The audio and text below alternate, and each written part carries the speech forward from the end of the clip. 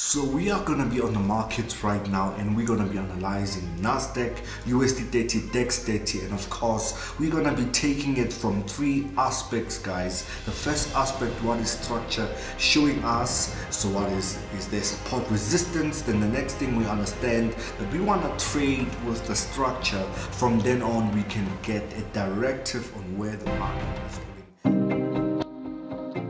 Okay, family, we are on NASDAQ on the daily time frame. As you know, guys, this is how we predict the markets. So you can see I've taken the structure already. We are looking at the point of resistance, hence the market has verified itself 2 times right there. And of course, we're looking at the point of support or potential support for the market to be supported. But of course, the structure will tell us everything.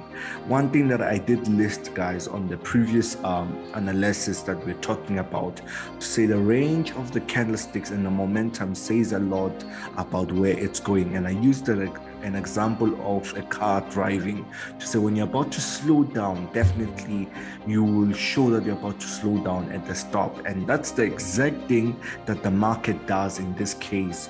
We can see that it's not showing any signs of slowing down unless as it goes down all the way to the support, we can get rejection candlesticks. Okay, then we can definitely see that the market, but if it does another full candle over here, definitely know that this is going to be broken. Most likely it will, but we want to get more information as we want to teach you, not just analyze. So we are going to be going to the 4-hour information to get a little bit more time frame, to get a little bit more information on the markets.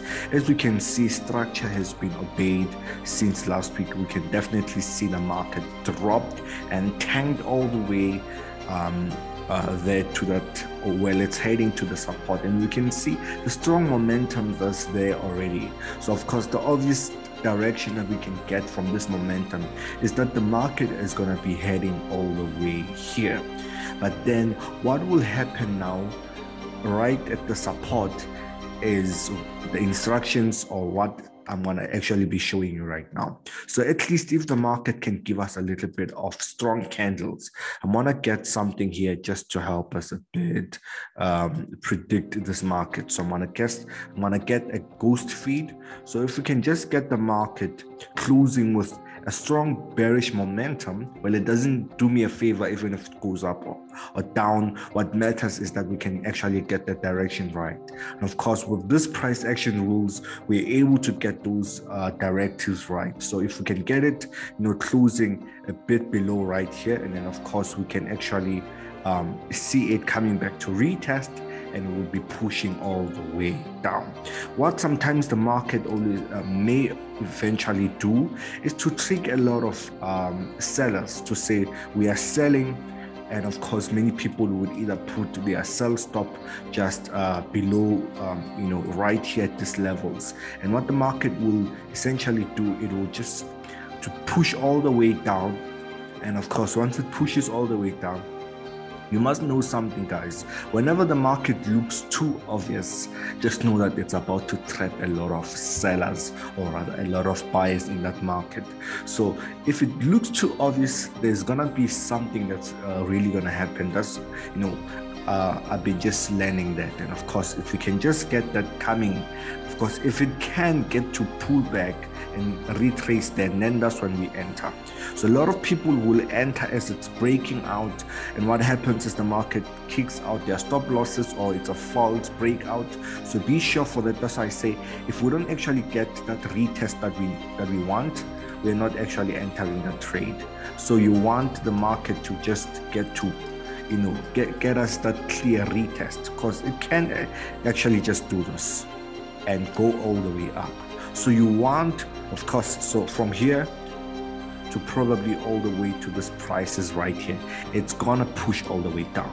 But now what happens is that you must respect the price action rules to say if we can get a pullback, make sure that this pullback breaks in again to retest what was once upon a support structure. Now it must be a resistance, or rather what was upon, basically that. So if it was support, we need to break it for us now in order to show that this will be support. If it's going lower, this needs to equal from support to resistance. I hope you understand me, guys. I stumbled a little bit right there, but I believe it's quite clear enough to say if we can have this level right here. Okay, let me just touch it again. And of course, we want to establish that if we can get it move all the way down there, possible moves that it may do is it may come back to retest 10 into level from support to resistance, or rather what we call or what it will do is do a false breakout. So that means it will either break out, come back in. Let me just get a different color on that. And then now it actually starts going up all the way because it was tricking a lot of traders when it came to that. I hope you understand, guys. And of course, you want to respect those price action rules as you're trading in the markets. Okay, so we are going to be going to GER30 right now. And I believe we may actually see similar structure when it comes to everything that is happening here. We can take, of course, the point of resistance. We can take, of course, the point of support, as you can see here, and it's quite clear. There's a level that I want to that I want to just pinpoint to you when it comes to price action. We can definitely see on the daily time frame there has been a strong key level right here. So of course we can see as well within the range of the candlesticks, momentum is still pushing down, structure is still bearish. But now what will be happening in this week? Okay, that will be going into the 4-hour time frame, and we can clearly see the momentum that the market has been pushing. If you did watch our fundamental analysis video about NASDAQ, you will also understand about DEX, but I will get to cover DEX as well. I will do its own series as well. So, but you must know that fundamentals, when they release their earnings or EPS, and of course it will show the direction of the market, especially on NASDAQ. That's why it's selling. So we are able to get context of price, not just knowing very well that by this is just getting the background, but we're able to get the why behind the price. Anyway, you must go watch that video to understand what I'm talking about. But we can clearly see right here that the market is actually just going all the way. It's quite clear that it's going to be going here. Of course, when it gets here, I would say the very same thing. If we can get it coming back to these key levels, and then of course it may still continue. So according to what I'm seeing here, we may see a continuation of the bearish structure. Reason being is we still have this key level. Okay, we may have this key level.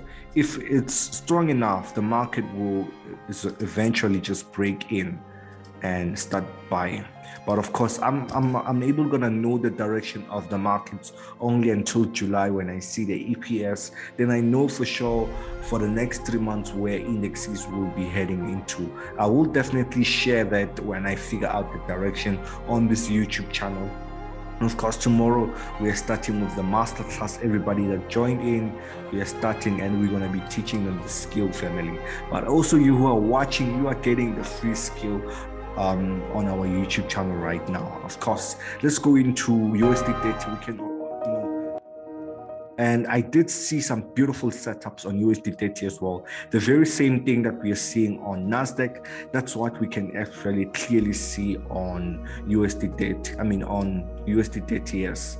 Okay, so I want to just take that unverified. The reason why I say it's unverified support, because there's no point of reference if we go all the way back. So there's a lot of room to the left, therefore making this an unverified point of support, even though it pushed the market up. But the structure is still bearish until it gets to prove us wrong over here.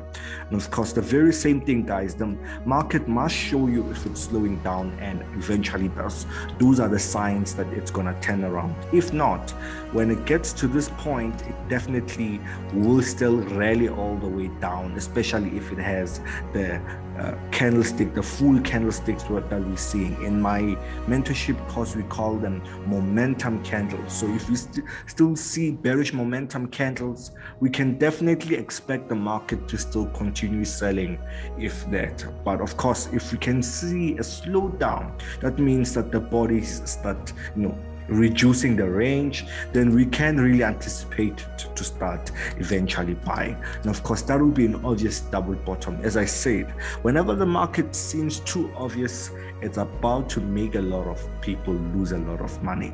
And of course, it's kind of really clear. I mean, the structure in this case, we are in a bearish market, and looking at it based off experience and what I can tell you right now, don't take my word for it, but you will see in the markets that if it continues with the same bullish momentum, bearish momentum candles, this will break. But I have a feeling that when it breaks, it's going to trap sellers, and of course it's going to start shooting all the way up. Probably this will be your take profits. I'm telling you guys, you're going to see this happening in the markets right away. But you can of course bank all the way from this move all the way to this take profits, and of course you can just simply take a Fibonacci just to make sure that you can calculate that profit for yourself.